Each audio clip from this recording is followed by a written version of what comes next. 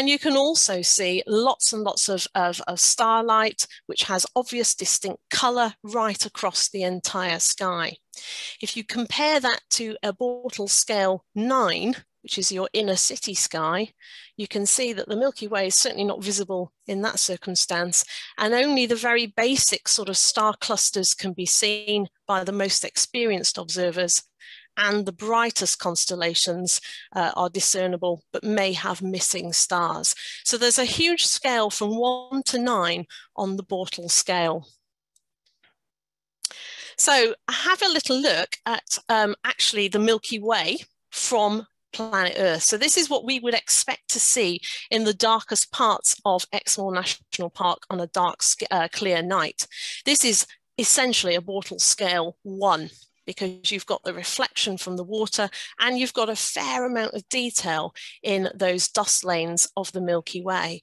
And just because I'm normally inspiring people to look up and understand what they're seeing in terms of the night sky, I thought we'd just spend a couple of slides looking at actually what the Milky Way is and what we're actually looking at.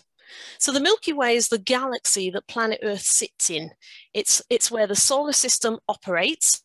And essentially, it's a galaxy in space, a galaxy containing more than 100 billion stars. I've put up on the screen a little simulation of the Milky Way.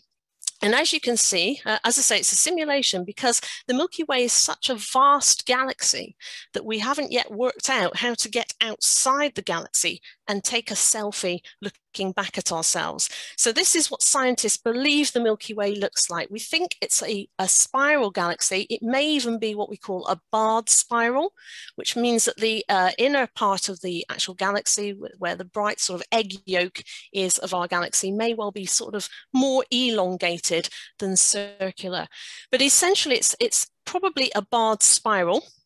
And as I say, containing at least 100 billion stars.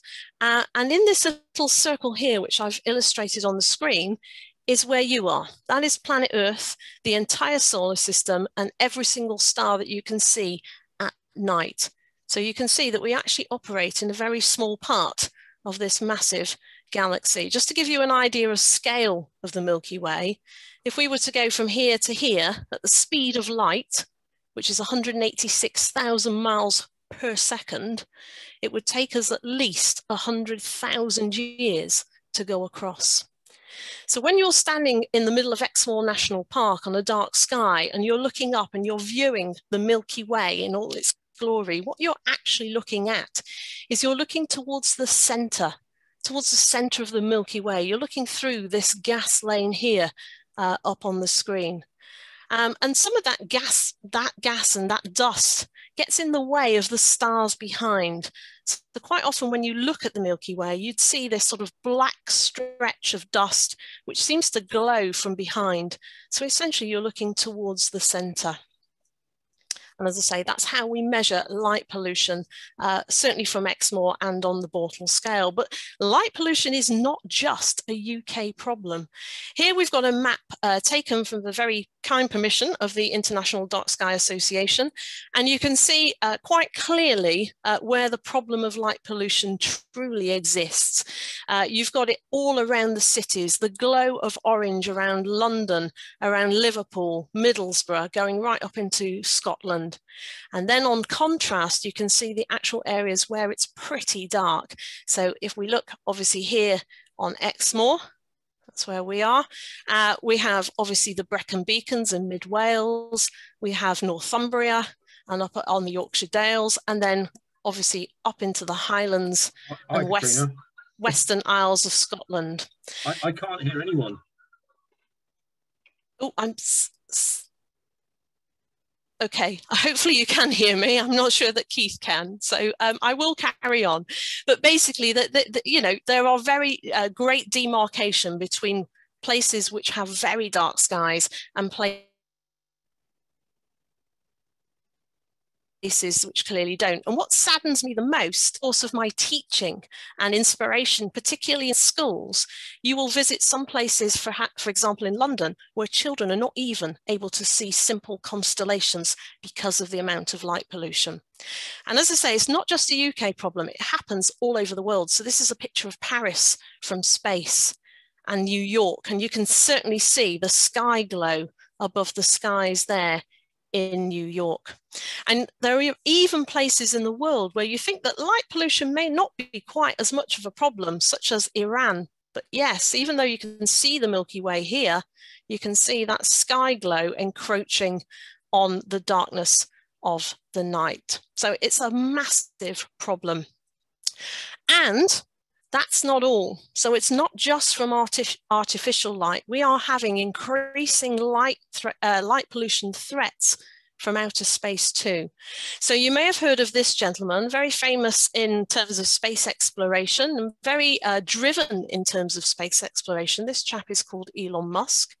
And he's sort of the guy behind putting potentially humans on Mars. He's developing super rocket technology. And for that, I can't demean him. However, he has a hand in this, something called Starlink and the Starlink constellation.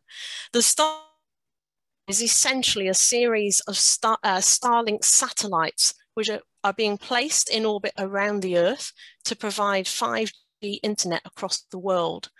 And whilst that might seem absolutely fantastic and obviously may solve the world's internet problems, particularly in areas where internet is not so great, it does and will have a potential catastrophic effect on being able to observe the night sky. So his plan is to put 42,000 satellites up into space above the Earth.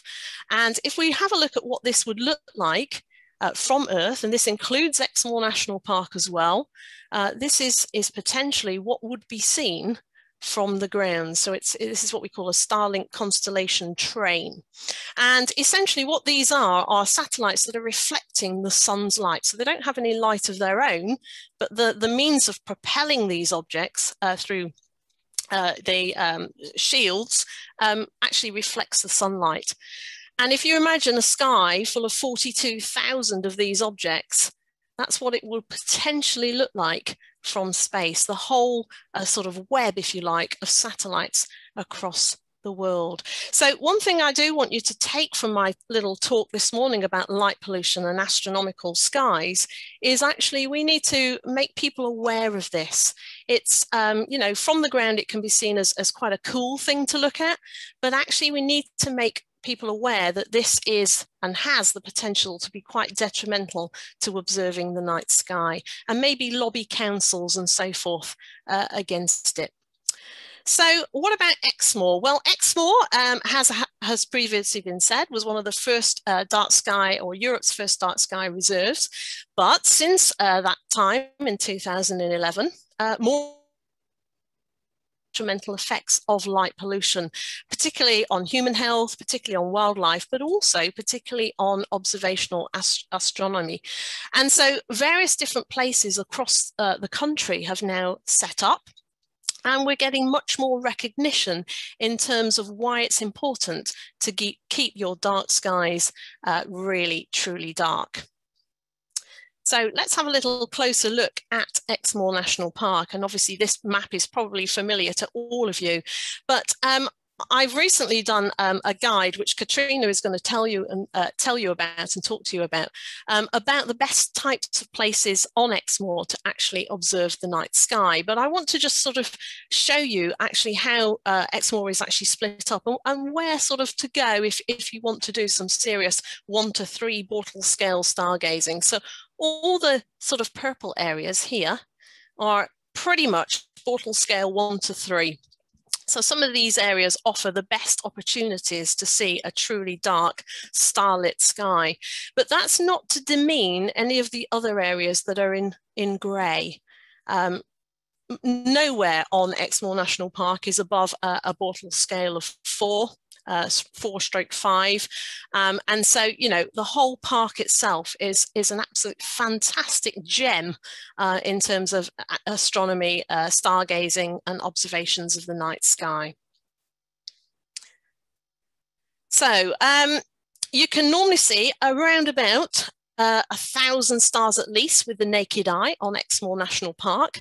And if we compare that to the nearest city to Exmoor, which is Taunton, yeah, you're lucky if you can see 50. So, even within that sort of short distance, we go from having truly dark to, this is probably a Bortle scale 8/9.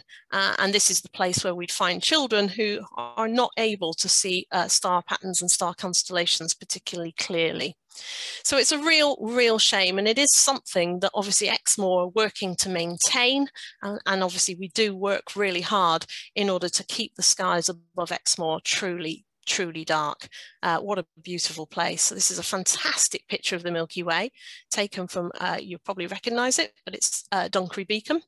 And as I said to you before, you're looking towards the center of our own galaxy.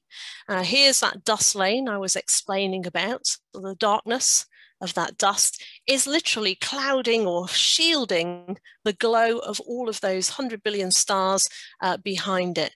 So, truly standing here, looking at that, it gives you a sort of sense of scale of the universe that we live in. It's immense. In case you're interested in finding out more about the value of a dark sky and how it affects astronomical observations, but also research and science, these are some fantastic websites that you can take a look at.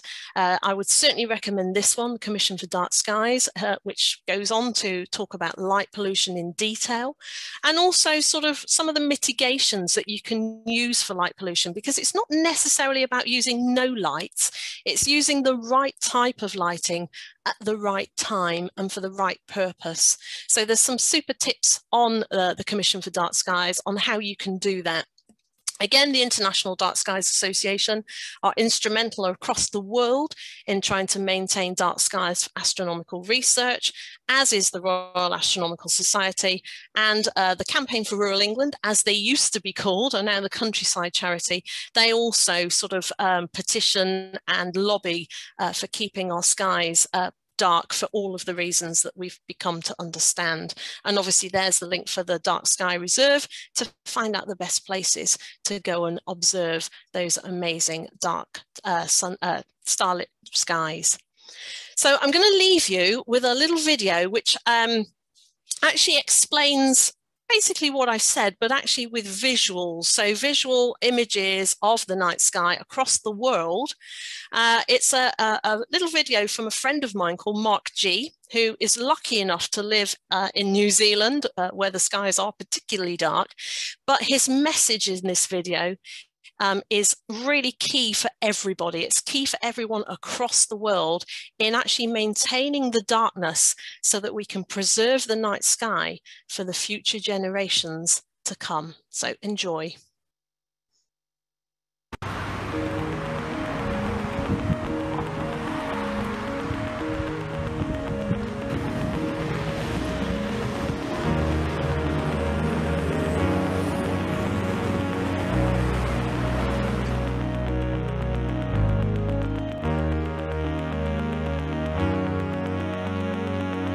The sun goes down every single day in cities around the world, and as day turns to night, we illuminate our cities with artificial light. Unfortunately, much of this artificial lighting is a form of pollution. This light pollution threatens our environments, energy resources, humans and wildlife, as well as astronomical research. And with cities consistently expanding, this form of pollution is progressively affecting our lives and spreading further each year. So why do I care? Well, apart from all the negative effects, the further you move away from the cities, the less light pollution there is. And the night sky, free of light pollution, with all its incredible detail. Well, that's just something you really need to experience for yourself.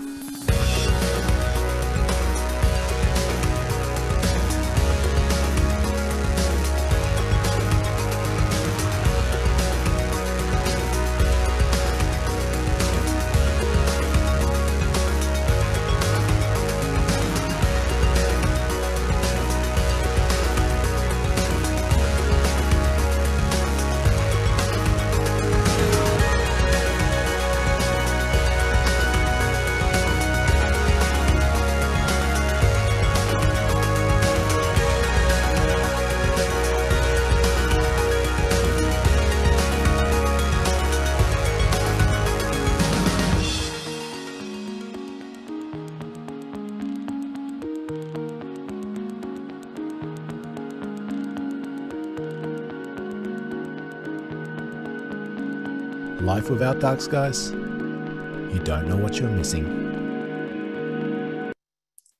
And thank you for listening. I hope you enjoyed that, and I hope I've inspired you to go out and look at that beautiful dark night sky. Thank you.